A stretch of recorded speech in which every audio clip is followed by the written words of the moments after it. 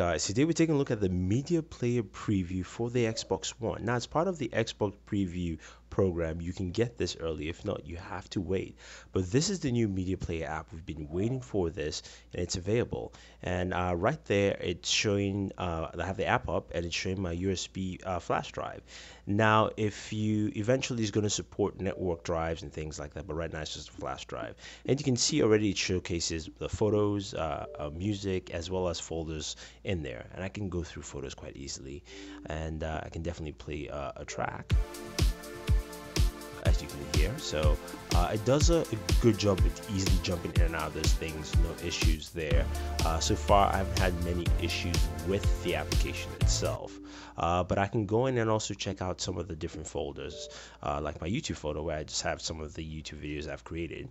And again, it plays like you know, the Xbox video player or even your Netflix, where you can fast forward and rewind with your trigger buttons, and of course A is to jump in to play or pause. You know, and again, it just looks very vibrant. Yeah, sharp, clear, great video quality. Plays a host of codecs. I'll have a list of the codecs for you in the description. But it's a list of codecs. We will even play MKVs. You know, and I have a sample of MKV file. Plus subtitles too. So you know, it plays a lot of stuff. If you're a torrenter, you definitely love this altogether. But I do like the fact that this update, at least the preview, the media player preview, really brings a lot to the table as an Xbox user. Now, part of that preview update, a couple other things that came in earlier.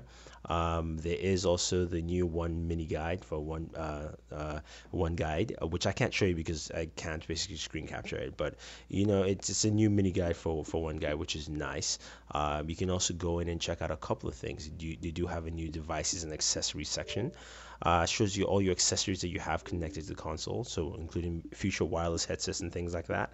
And also in your network section, you have a new bandwidth area, basically showcasing the amount of bandwidth your Xbox is using. So far I've used 51 gigabytes, 51.72 gigabytes in the space of about 2 weeks or so. So you do have that ability to check out what you're using, and you know, just to see how you're handling the system altogether. We also know the updates to the friend feeds, where you can go and compare, like, and also see what your friends are doing, more streamlined. And you can follow me there, Thunder Emperor, with all threes instead of E. So if you guys have any questions or any comments, let me know. Don't forget to like this video, share this video, and favorite this video. Also subscribe to the channel, top right hand corner of the screen. I love the application. I want to see expand, support network stuff. But this is Thunder E saying thank you, and always enjoy your entertainment.